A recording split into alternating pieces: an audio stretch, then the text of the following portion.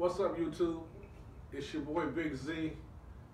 I just been out here trying to test some stuff. I've been watching a few videos on how to manipulate concrete with foam and keep the same structural integrity and tensile strength.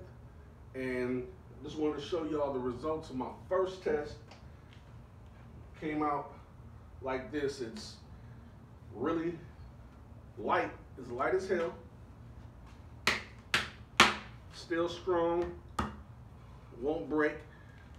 The bubbles in it popped. I put it in an aluminum container so it didn't come out exactly how I wanted it to come out. So I tried it again. Same day. And it came out like this. Light as hell, hard as a rock. The cool thing about it is, this one I've already cut one time just to see. But you can cut this concrete directly through and shape it however you want to with a saw, with a regular hand saw.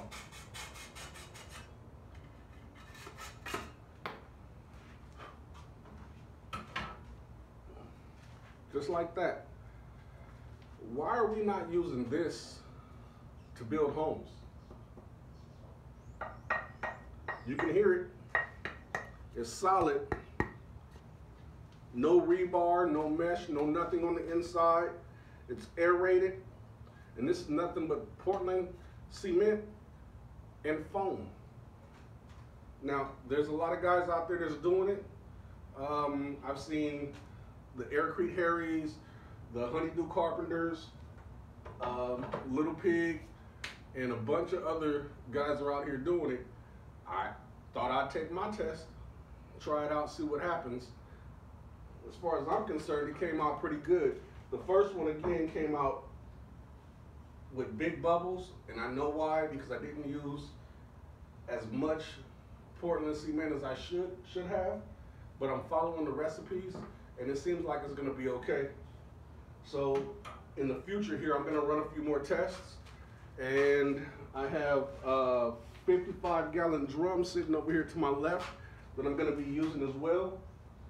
I'm gonna follow Aircrete Harry's method of pressurizing it with air and pushing it through the holes. I think that will work with the steel drum. Just has to be set up right. So working on getting this, some welds on there, things of that nature. But once that's done, I think this shit is gonna work. So y'all stay tuned. Big Z, we try to do some things. This is my first video, and we're gonna be making a whole lot more videos of dealing with the structural integrity of Aircrete and a bunch of other things. So y'all stay tuned.